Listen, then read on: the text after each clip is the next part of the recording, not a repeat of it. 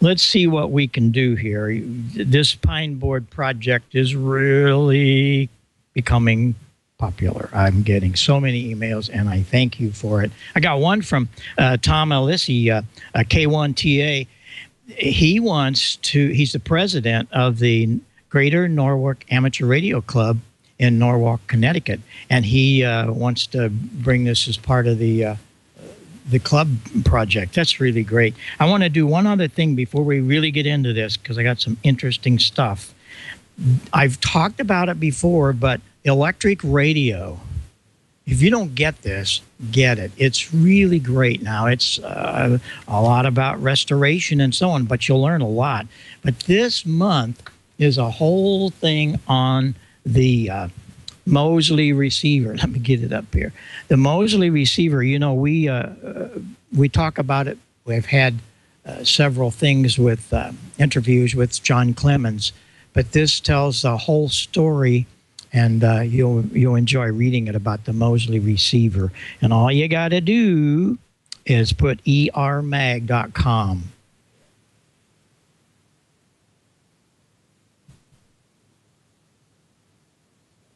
Send them a note. Get involved with that. It's really fun. Well, we have some things to talk about. And what I'm going to do here in the plant, I don't know what happened. The other camera didn't work, but this one will. I'm going to make you a little seasick here for a minute. We're going to take you on a little ride. Get down here so you can see what we're doing.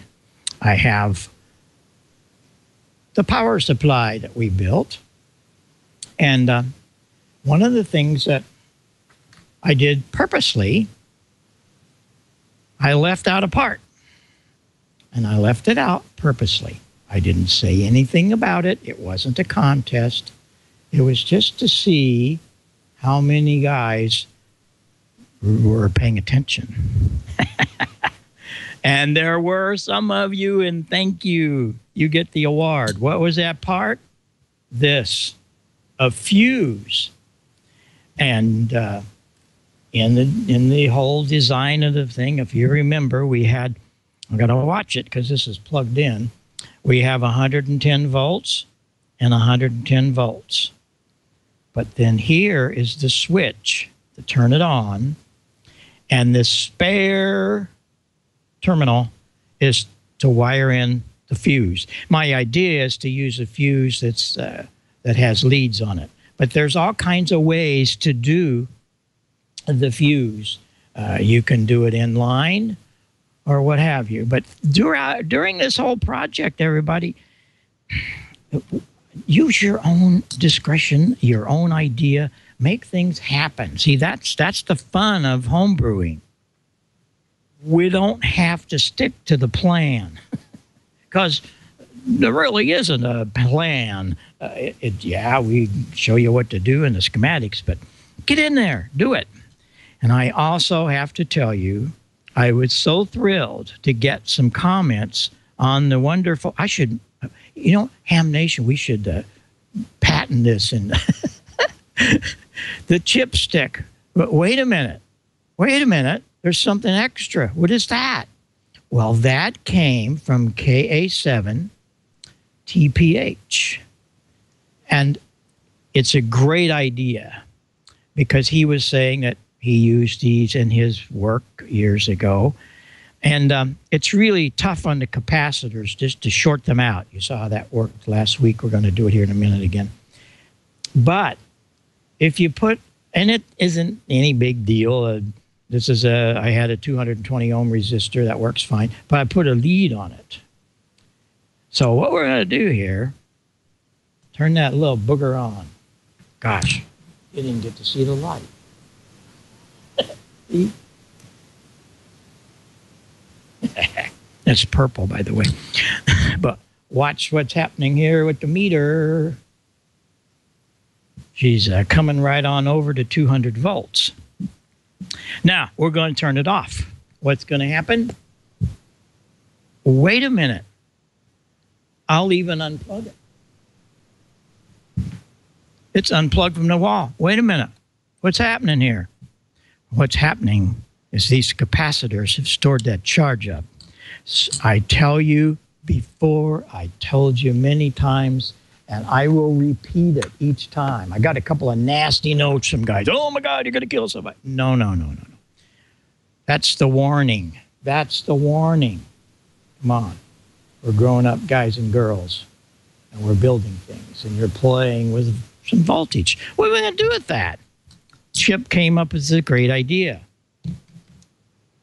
We're going to couple this to the ground lug over here, and I'm going to go over here and touch the capacitor. Watch what happens to the meter. It slowly goes down. That's because the resistor. And it's not hard on the capacitors at all. Okay. We'll turn it back on. And I have the meter on the output of it. And here she comes. It's charging the capacitors. That's why it does just come right on, because it's charging those caps. I'm going to turn it back off. It didn't go down, but it will when I touch the other end, the positive end of the capacitor. Down it goes. You be sure with any kind of, I even do this to my 12-volt supplies. Don't let the capacitors hold a charge. Take them down. I always used just a clip and a couple of resistors, but Chip came up with this great idea. Thank you, Chip. K9MIT. He's on. Thank him. He's on the chat room in there all the time, and what a great idea he had. But now we have a little addition. So there you go. There's nothing but a piece of wire, a resistor onto the clip lead. So again, it's just a safety part of things, because I'm going to do something else for you. You see, all capacitors have the charge situation. That's what they're there for. But now I'm going to do something rather interesting for you. I have a 9-volt battery, and I have an electrolytic. And we're going to match up the minus to the minus, and we're going to put that little baby right across that 9 volts. Get in there. Okay? Going to switch the meter back down to 10 volts, and we're going to put that booger on there and watch what happens. Okay, there's 9 volts. So stop. Now here comes the cap. There's the minus. Wait a minute. The battery's here. Where's that coming from? Told you. We've charged it, and you can't just go away and leave these things. So we're going to take our old chipstick, and we're going to make it go away. But you see, it'll go away a lot faster because we only had 9 volts. There again, you have to maintain safety, and that's what we're trying to do here. And the other thing that we're working on, and in the coming weeks, we'll have all the other parts and stuff, but we've got, and a lot of you mentioned it, and I appreciate any comment, good or bad. I want to hear it, because we're all learning, of course. We're going to come out of that power supply at where we took the chipstick and died, and we're going to build us a bleeder setup. These are resistors. And because of that, we can have different voltages. This, of course, is ground.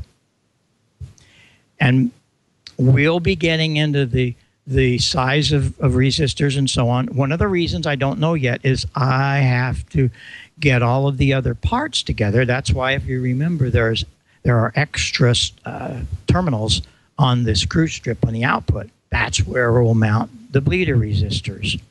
And these guys will allow us to bleed that down, and we won't have to worry too much about the old chipstick, because that'll be bleeding that plus voltage down. But we need to have different voltages. We'll be able to do that, and that's how you do it. all your transmitters and receivers, they have power supplies just like this. They'll come out of the rectifiers. Bingo, way you go. And the other thing that we're going to work on is I'm going to work on the filter, because depends on how it all comes out. We're going to work on that B plus a little bit. You see, what we have now coming out of that, just the capacitors, the rectifier and the capacitors, what we have there is a situation that it's 200 and some volts, true. But guess what? It looks like this. Well, we don't want that. We want to filter that better. You can just count 60 cycles, 120 cycles, whatever. How do we do that? We do that with filter networks, a big choke or more caps, and we'll figure that all. But what we're going to do is we're going to cut the tops off of those babies so that we don't have that ripple effect. That's what we do with power supplies. We have filter networks and all kinds of other things that make sure the voltage is not going to hum and buzz and crackle. And we'll get into more of that as we go. I'm working on the mic preamp now, and I'll keep bringing you some of these great things that we're doing, and I want you all to follow along. But no matter what happens, all through this project and any project you do, you want to make sure that safety first. That's so important. And I have the camera over here. I've had a lot of guys ask me again, showed it last week, but here it is again, where the parts came from and what we need to do for the power supply. There you are. This is the basic power supply. There will be other resistors and stuff, but this will get you going. Notice here, one fuse holder. Everybody missed that last week. I did it just because I could. And the vacuum tubes we're going to need, 6X5s, 12AU7. And those come from a really great company called vacuumtubes.com. They really have great tubes at a really good price. Antique Electronics is going to be your main supplier. They have everything. You go to that site, I guarantee you will spend sometimes hours. Man, they have everything. So for all you guys that say, oh, you can't do that, Heil, because you can't get the parts. Oh, yes, you can. And they really have a great catalog of antique electronics. Well, to us, it's antique for some, but not for us. It's everyday stuff. And then remember the ceramic tube. That tube socket's great. I love that tube socket. So do you, don't you, George? That is a must. And those come from esrcvacuumtubes.com. I guess you could get your vacuum tubes there too. He has a lot of things also. So there's a great list of parts and the suppliers. So no excuse. And there's the diagram again. We'll continue to go through some of it. One thing I'm going to point here in the last. When you're looking at antique electronics, if you really want to get into it, they have a kit. It's a power supply kit. And I would advise everybody that wants to get into building a little more, it's fine to build what we're doing here, but this son of a gun has voltages from, I think it's 150 volts all the way down to, I think, 3 volts. All the different taps. It's kind of hard to see on this little thing here, but these are all outputs for different voltages. There's, I think, 3 regulators in it. They're using solid state rectifiers. Check it out, K101A. Everybody needs a bench supply, and this baby is it. I really think you should take a look at that. And they have almost like the old Heath kit. Check this out, George. Is this cool? And guess what? It's built on pine board. You get a board. Do you know about this, George? No, I don't. I have not seen this before. Oh, man. Yeah, it's just really fabulous. And there again, Antique Electronics. There's a diagram for it. Give you a little better insight. I think it's like $40. Oh, really? Yeah, 45. I think I'm right on that. It isn't very much money. My gosh, the transformer costs more than that in most cases. But I love it. There's all the voltages. I get that on the camera right. 22, 45, 67, 90, and 135. And then there's also 1.2 to 6 volts. So what a great thing. So there you go. Antique Electronics, man, they're your people. I mean, they've got some wonderful things going on. Make you seasick here again. But I'm just, I'm a builder. I love building. What I'm standing in here is because of what I did when I was 15 years old. I got into building, and so many of us did. And I just invite you to get going with us. And we'll come back after a while. If we have time, I'll show you some of the other stuff. We're not here for that tonight, but I get a lot of requests, so while we're hooked up, we'll go.